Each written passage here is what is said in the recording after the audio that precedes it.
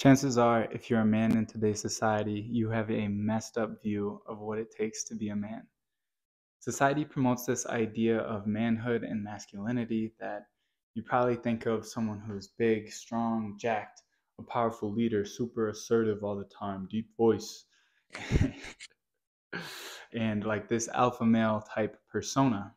And well, yes, this is somewhat the definition of masculinity, someone that is strong, confident, is able to lead.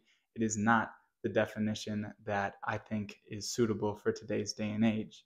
In today's day and age, it's proven that we have only a small percentage of the testosterone that our grandparents, our grandpa probably had.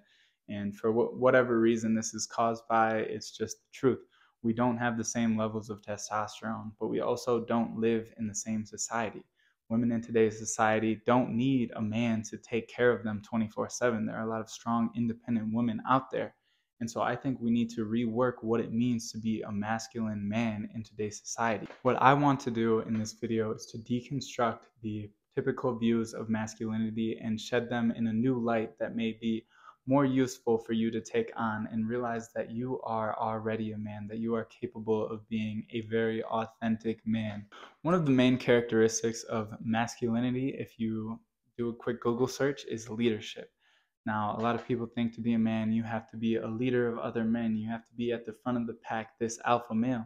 And yeah, you can be, but I want to express to you that the most important part of being a man and being a leader and being masculine is leading yourself first. You're never going to be able to lead others unless you first lead yourself. Now, what do I mean by this?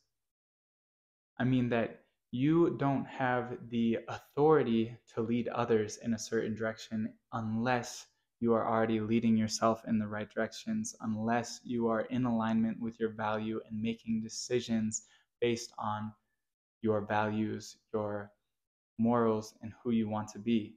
And the epiphany here is that once you are leading yourself in the right direction, once you are a leader of yourself, other men will naturally start to follow. So I encourage you to be authentic to yourself. Evaluate your values. See if you're living by your values. And if you aren't, change it. Become a leader for yourself. That's the most masculine thing you can do. And once you lead yourself, others are going to want to follow and gravitate you towards you naturally. It won't have to be anything forced. It won't be any pressure on you. It's because you're being yourself.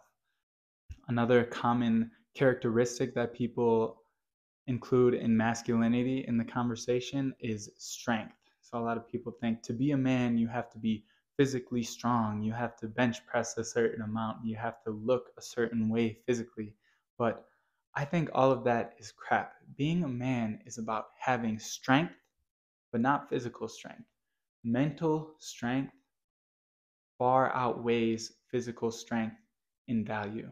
If you are a man and you are strong enough to live by your values, to live life on purpose, in accordance with your purpose, you are strong, and it doesn't matter how much you can bench press. Okay? Finding your purpose and working towards it gives you inner strength far beyond what you could accomplish in the weight room. And now I'm not saying that getting in the weight room isn't a good way to build up this inner strength.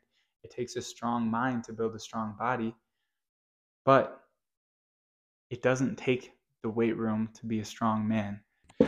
My camera died in the middle of recording that video, and I didn't realize till later, but we're back. So I think what I was saying, or what I was kind of getting to, is that for some effed up reason, people in our society have gotten this idea that expressing your emotions makes you less of a man. And that just straight up is not the truth. And the belief that if you cry, if you show emotion, if you talk about your feelings, you're not a man, is harming a lot more than it is doing any good. Because when a man goes through something difficult or has some trauma, he's more likely to just put on that stoic face, put on the emotionless, the yeah, I'm fine, than he is to reach out to a brother and say, like, listen, man, I'm going through a tough time. Is it okay if I talk about it? Are you here to listen? And if you got a real brother, if you got a real strong man, of course he's going to listen. Of course he's going to be there to hold space for you. And being able to be vulnerable around other men is something that our society is missing. And this is leading to what people refer to as toxic masculinity, and all these sublimated and buried emotions coming out in toxic ways because they weren't dealt with in the first place just by being vulnerable and authentic to yourself. So I think the idea that a man has to be stoic all the time is just not productive. And I'm not saying that men should be crying all the time or making decisions out of emotion, but I am saying there's a time and a space for men to be vulnerable, to tell other men what they're going through and to open up. Because if you don't, it just leads to health problems like high blood pressure, stress. It's just not good for you.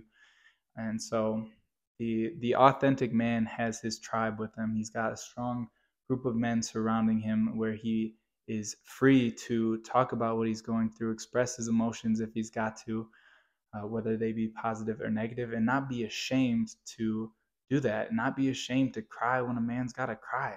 This shit's gangster, bro. It's not.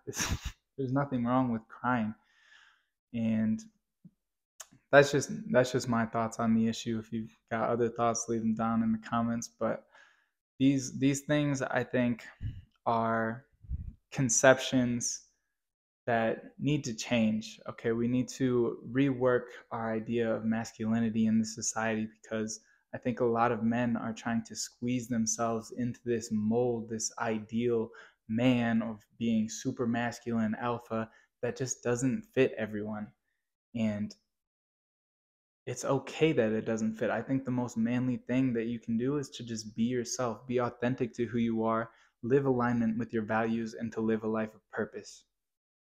And if you want help living a life of purpose, finding your values, working to become an authentic man, I'm here to help. And even if you don't want to work with me, I'm here to help in any way that I can, especially through these videos. And so I encourage you guys to just go out, be yourselves, be a leader for yourself, be strong mentally, and don't be afraid to be vulnerable. That shit is gangster, bro. I appreciate you guys. I'll see you in the next one. Peace.